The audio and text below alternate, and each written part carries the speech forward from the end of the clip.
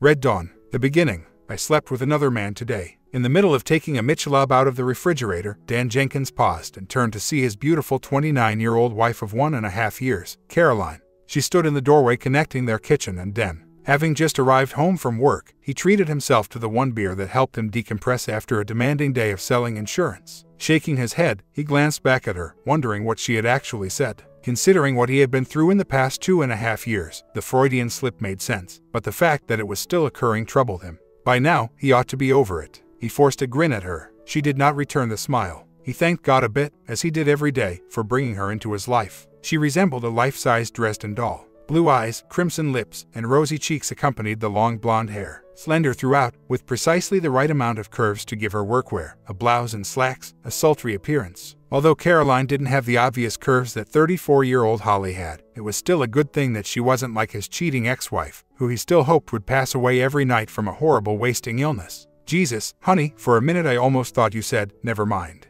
I wasn't listening. What did you say? Her expression was so icy and depressing that it caused his fingers gripping the Michelob to shake. I said I slept with another man today. Frank Miller from the office. You know, he works in information technology. You met him at the party last month. Big, blonde guy. Dan's lips parted and then returned. He had the ridiculous idea that his mouth was always expanding and closing, making him look like a fish. Nothing was said. She remained still. In case that didn't register, Dan, I had slept with him. I went to a motel and spent half a day sleeping him. Gently, he placed the Michelob on the kitchen counter. He had the crazy idea that if anything spilled, he would have to be cautious wiping it up. What are you?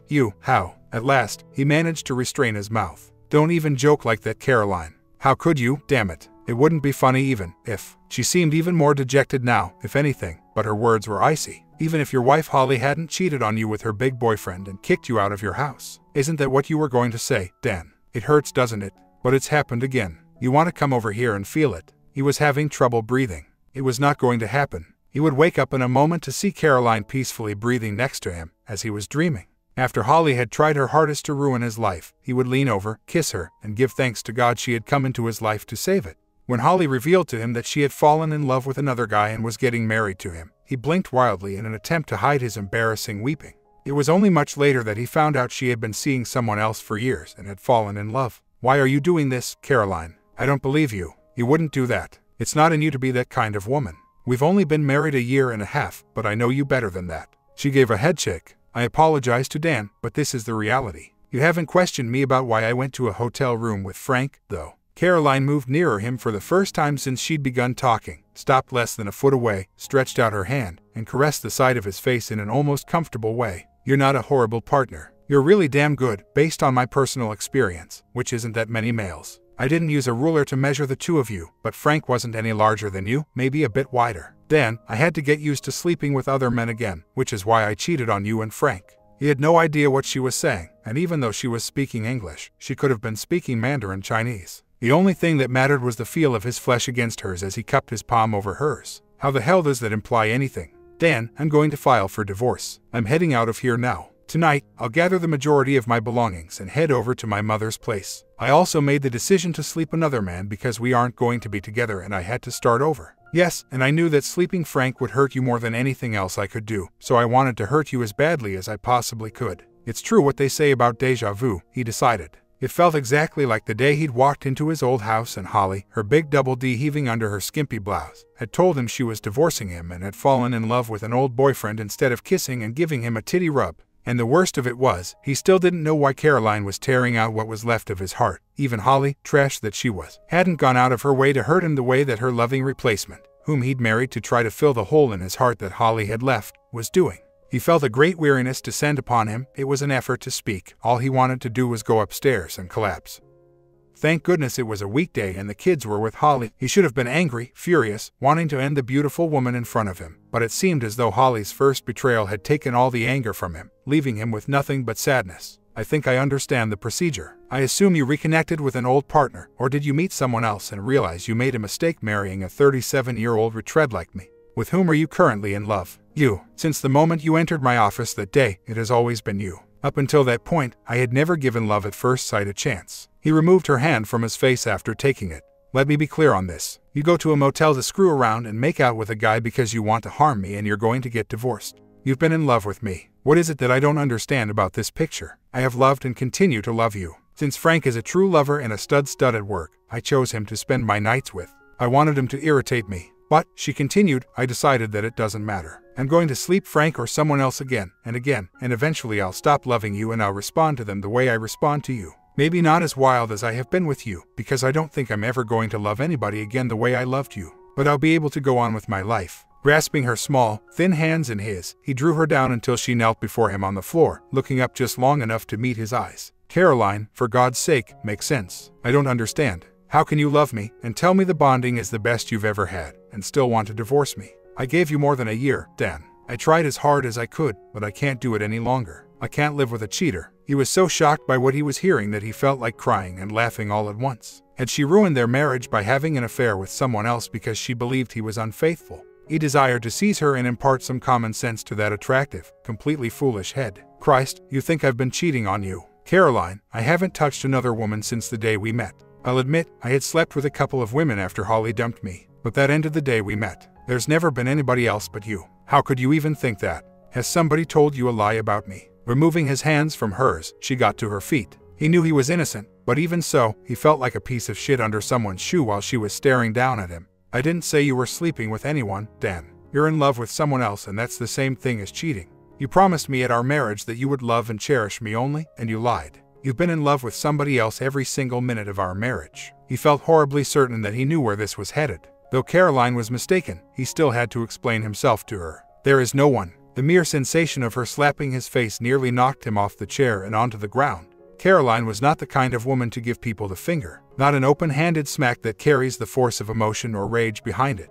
Don't you lie to me, Dan. Not anymore. Do me the courtesy of at least being honest with me. You have ruined my life. You tricked me into marrying you. You made me fall in love with you. You probably ruined me for other men. But don't keep lying on top of all the other crap you've done to me. I don't still love her, Caroline. I don't. You have to believe me. You bastard, do you realize how much that hurt me? How many times have you slept with your eyes closed so you could imagine you were with her? No, I don't. You know you talk in your sleep. Well, yes, you do. You've cried for her, begged her to come back to you, and called out her name when you were with me. She inhaled deeply. My mother and all of my friends advised me not to wed you. They claimed that Holly's infidelity and your divorce had left you devastated.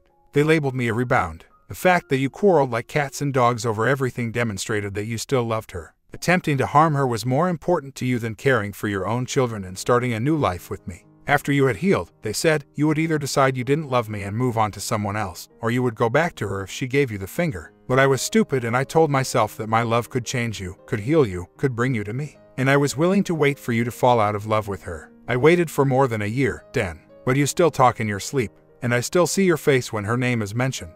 Damn it, Caroline, she hurt me worse than anyone ever has. She tore my heart out. She's the mother of my kids. Of course I still have feelings for her. We were married for more than 10 years. But I don't love her. You have to believe me. I don't. I've spent a year watching you, Dan, and you're a man in love with another woman. I did everything I could, but I lost and she won. I hope someday you and she can get back together again, because I can't see you ever being happy with anyone else. She left the kitchen by herself. At the door to their former bedroom, he caught her and grasped her shoulders from behind. You want me to get down on my knees and beg? I will. I'll do anything, Caroline. Anything. I should hate you for sleeping another man, but I forgive you. What do you want? Do you want us to move to another city, another state? What can I do? He could no longer hold her as she wriggled. You can walk away from me and let me go. Please let me get my belongings and leave. Our union was a miscalculation. All he could say as he saw her turn away from him was, don't go, don't go. Once she was out of the house, he could finally let the tears flow, so he sat in front of a darkened television drinking and crying until the night passed.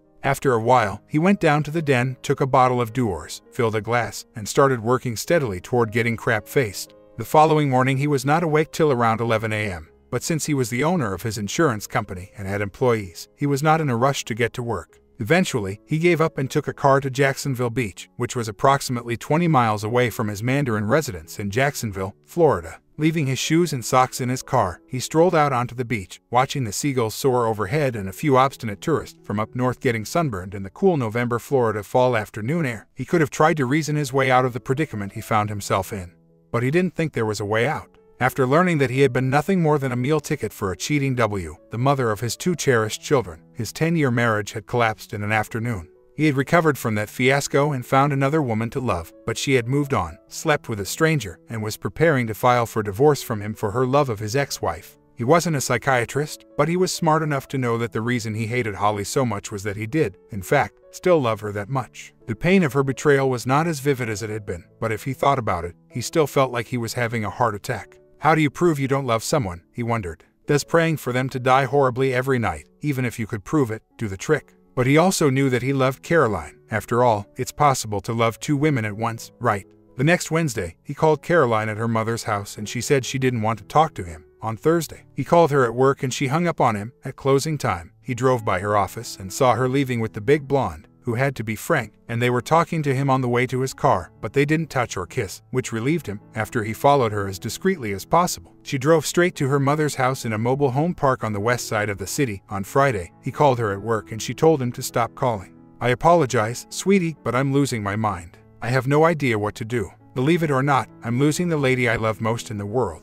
Tell me there's something I can do to put an end to this, please. You are necessary to me. I have to tell you, Dan, I'm still very angry with you. However, I have had an idea. You could do something that would make me consider giving us another shot, but I won't say that I won't go ahead and file for divorce. Just tell me, whatever it is, I'll do it. I'm not sure if hearing it will make you feel so nervous. Tonight, I'll drop by your place, our place, 7 p.m. May we have supper together and discuss this? This isn't a date, please. I'm heading home after I want to chat to you. And goodbye to Frank once more. It wasn't enough the first time, was it? The minute the words left his mouth, he cursed himself. It wasn't what he intended to say, but he was so damned enraged and envious that he couldn't help himself. No, but my mom and two of her friends are going out with me. Every Friday night, they go out to eat. And I'm not going out with Frank no more, Dan. I assured him that would just happen once, and he hasn't had any problems since. Until our divorce is final, I won't go out with anyone else either. I shouldn't have done that. I knew it when I was doing it. But I was so damned angry at you. I just wanted to hurt you.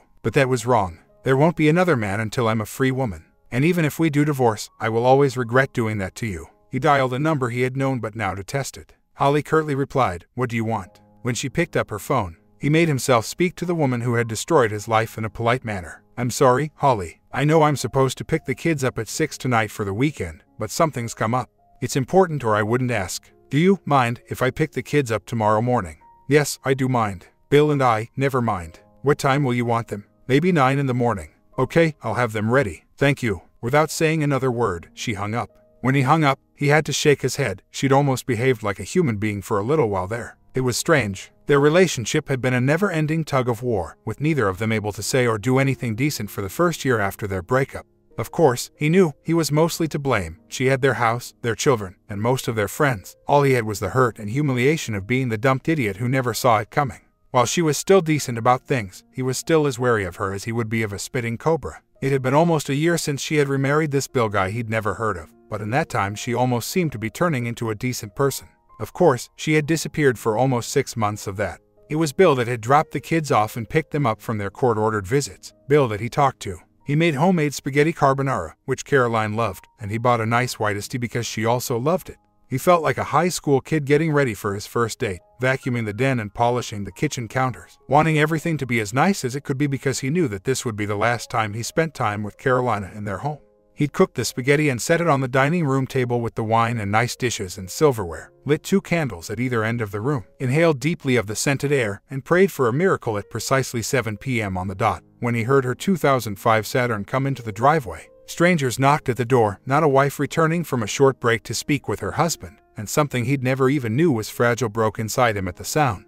He opened it and took in her sight, dressed in loose-fitting white slacks and a casual blue pullover sweater against the November chill. He felt his heart tingle against his better judgment, but it went away when he reminded himself of Holly. There was nothing he could do to ruin this last opportunity. "Hi," he responded, grinning as he looked for signs on her face that would tell him why she was there. "Hello, Dan." She entered and inhaled the scent of the place. "Carbonara and candles. Did you not miss a trick?" He smiled and shrugged. "I'm sorry, but I had to try. Even if this isn't a date, can't you have a glass of wine and some carbonara? Just 2 people eating a bit and having a glass of wine. No strings." She shook her head, the little smile disappearing from her face. "No, I'm not staying. I came here to talk, and then I'm leaving. I don't really think this is going to do any good, but I had to try. I don't want to divorce you. I don't want to try to have to get over you. But I honestly don't think you're going to be able to do what I'm going to ask you to do. Whatever it is, I'll do it. If you'll give us another chance. If I haven't loved you as much as I should have, I will. I'll spend the rest of my life making up for the last year. I didn't know I was talking in my sleep, and I honest to God had no idea I called out her name in bed. But you can't rip 10 years of loving someone out of your life just like that. Nobody could. It doesn't, and it didn't mean that I don't love you. She took a seat on the den couch and raised her head to face him. Well, I know you love me, Dan. I never doubted that. I just know that you don't love me enough. As long as there are 3 people in our bed and 2 women in your heart, our marriage will end eventually. The longer I wait to leave you, the more hurt I'm going to be. And I'm not doing you any favors either. Either you'll find someone new, someone untarnished by your memories of Holly, or you'll go back to her if she ever realizes what a fool. You are so wrong. Maybe, but that's the way I feel, and there's only one way I'll ever believe you might be able to get over her and start a life with me. Anything, just name it and I'll do it. She looked him in the eyes and said, then go to her and forgive her. Forgive her and mean it when you say you forgive her. And then come back and convince me that you've let go of all the hate and hurt you have for her. Then, I'll think about coming back to you. He looked at her in disbelief. This was not something he would have thought would ever come out of her mouth. Though it was difficult for him to speak, he managed to say to himself, I'll definitely call her and have a conversation with her, even though it won't be simple. I want you to have a face-to-face meeting with her and tell her that you forgive her for betraying you, having affairs, stealing your kids and home, and hurting your heart.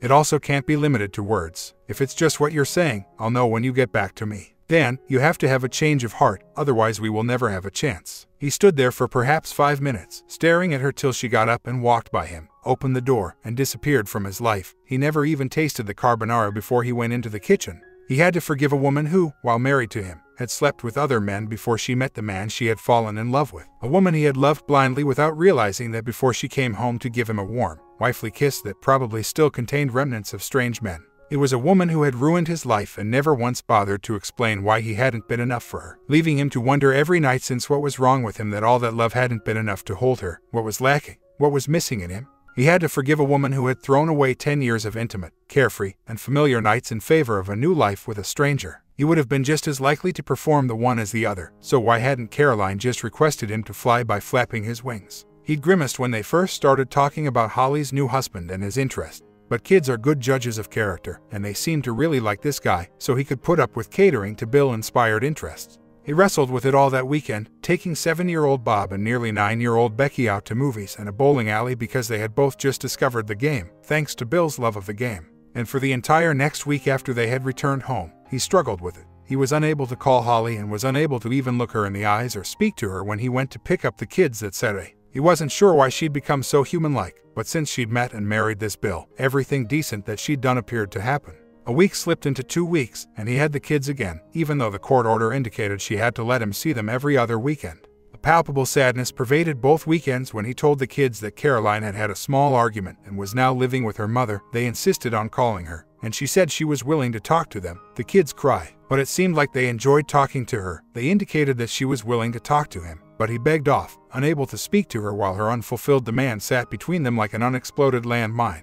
After a month and a day, he sat outside her office building in downtown Jacksonville, watching her walk outside with blonde Frank escorting her to her car. He watched as the tall man bent down to plant a kiss on her lips, and watched as she turned her face so that Frank's lips just touched her cheek before she shrugged it off. He watched the scene with another small death inside of him. He had no doubt that she had been truthful with him, that she had not slept with Frank again, but there was no doubt that Frank was pursuing her, that he was gradually claiming her, so that by the time the divorce was finalized, she would easily fall into bed with him. When the man arrived at Dan's insurance agency office at 10 a.m., 5 weeks after their last conversation at what had been their home, he carried an official-looking packet, and after telling Dan, "You've been served," he turned and walked out. Dan picked it up, telling his staff he would be out for the rest of the day, and instead of going out and getting wasted, he found himself driving to Jacksonville Beach. For the next 7 hours, he walked the entire length of the beach, from Jacksonville Beach to Neptune to Atlantic and back, possibly 10 miles or more. Despite the chilly wind coming in off the Atlantic and his light jacket,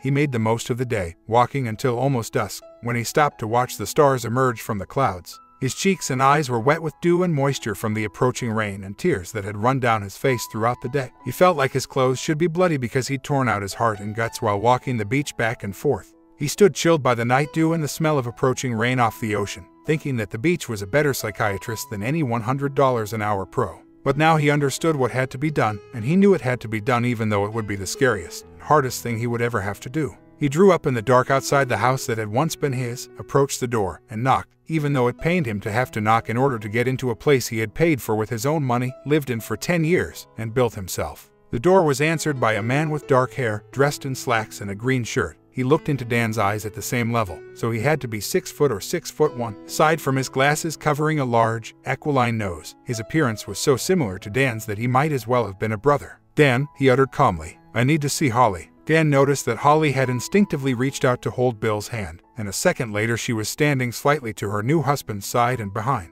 "Dan, what do you want?" "I need to talk to you, Holly. We don't have to go through the attorneys to discuss matters pertaining to child support or visitation rights. We can discuss them over the phone. It's not about the kids. I need to talk to you face to face." Now, something in his voice caused Holly to back off and Bill to move between them. Bill held up his hand, palm out, as though to prevent Dan from approaching his wife. "This isn't the place, man. This is our home. If there's something you're hot about, let the lawyers do their thing." Dan remained motionless, gazing at the strikingly similar man, until the latter withdrew his hand and turned to face Dan again, perhaps attempting to read his thoughts. Dan couldn't interpret Holly's expression as she fixed her gaze on him. He hoped there could be a hint of humiliation and guilt. "Don't get your hackles up. I'm not here for trouble. I just need to talk to my ex-wife for a few minutes," Holly inquired, hopping from foot to foot as like she was nervous, which she most likely was. "About what?" she asked. This was the most they had spoken to one another in the past year and a half, without yelling. "Not here, Holly. I need to talk to you alone. Somewhere else." Holly's spouse looked at each other. Dan didn't have to read minds to figure out what they were considering.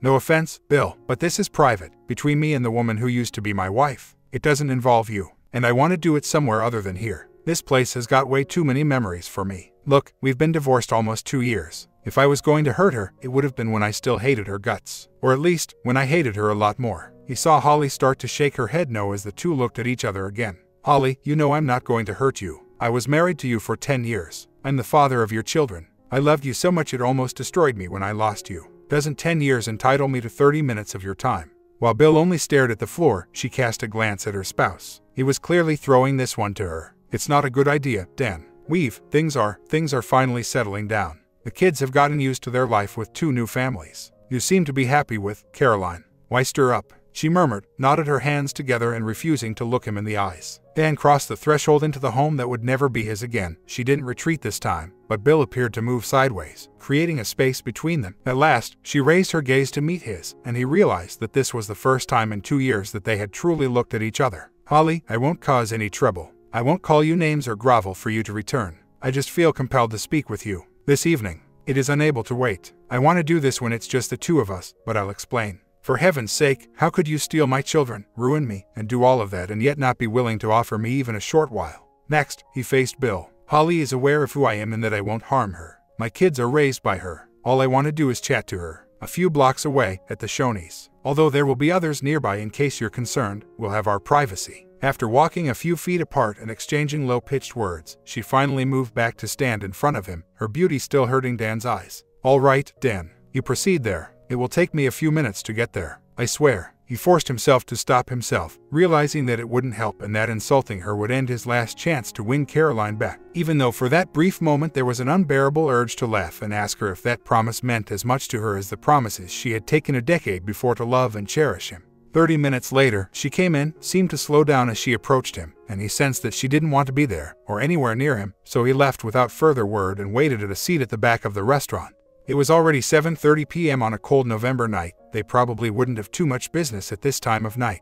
A waitress, fat, face-lined, and visibly wincing every time her feet touched the floor, came over to their booth. Well, screw her, he thought. He was going to be damned uncomfortable, so why shouldn't she be? She hesitated for a moment, then sat down opposite from him. She remarked, "Nasty night to be out. What can I get you guys?" "I'll have coffee." "You?" Holly shook her head. Although she'd thrown on a sweater, the appearance of her creamy flesh with those bumps made him want to hurl her to the table. Her arms still had chill bumps. "Serve her coffee with additional sugar and cream. It will remove the cold feeling." "Isn't that how you still view it, sugar?" Recalling all the times they had entered such places and realized he would be within her before the night ended, he was unable to resist the final statement, which struck him hard all over again. Why the hell had she tossed him away? She looked irritated for a moment, but then her expression changed to grief so fast he almost missed it, and she seemed like she was misting up.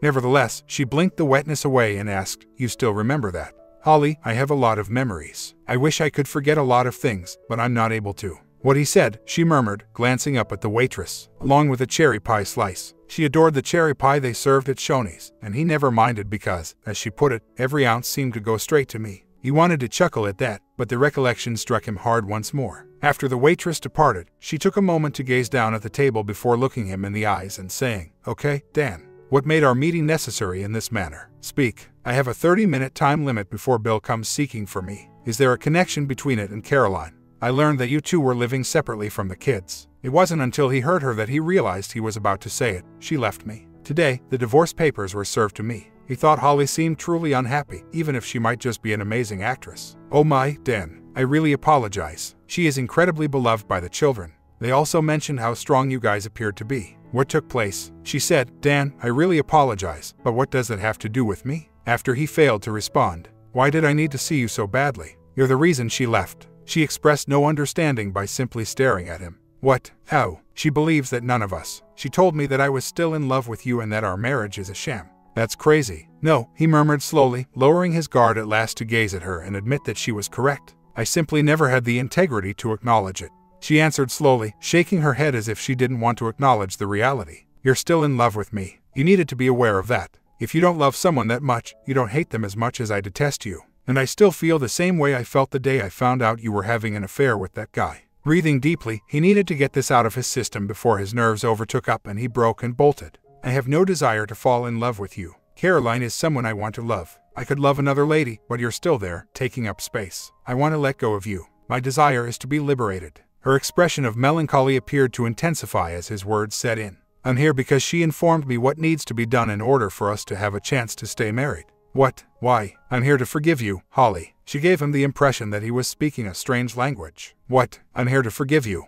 Her expression suggested that she was going to say something, but she refrained. "I'm sick and weary of loving and loathing you despite knowing what you've done. You ruined my life, betrayed me, and threw my love for you out the window like it was yesterday's garbage. Although I know it's untrue, I want to believe you're a monster, a filthy woman, and a total piece of trash. I had a lot of time to think today, to remember. You love the kids too much to be a total monster. I never thought you were completely evil. That's why you hurt me so bad. If you were just a rotten woman and I had just made a terrible mistake in marrying you, I could have gotten over you." Her eyes were definitely watering now. "I'm the only person you've ever treated like trash, and I could never understand it. I still don't. You're a good daughter, mother, and friend. But you're a decent person, except where I'm involved. However, you had to have had a valid cause for your actions. Perhaps I never performed well enough in bed to keep you at home. Not that I thought so, but who knows? It's not that unusual, really. I could live with the idea that marriages end in divorce if you weren't mine and I didn't love you so much. People lose their affection. Simply put, when it occurs to you, it's different." At that moment, the waitress appeared to be embarrassed by what she had heard as she raced off, leaving the pie and the 2 coffees behind. After taking a sip of the boiling coffee and enjoying the pain in his mouth, he focused on it for a few more seconds before looking up at her. She had not spoken, but she was kind of crying. My comment, is the damage too much, or she's just tricking him? Part 2 ending coming today as well. I wanted to do a longer series, but I need some time to prepare for that. See you in the ending.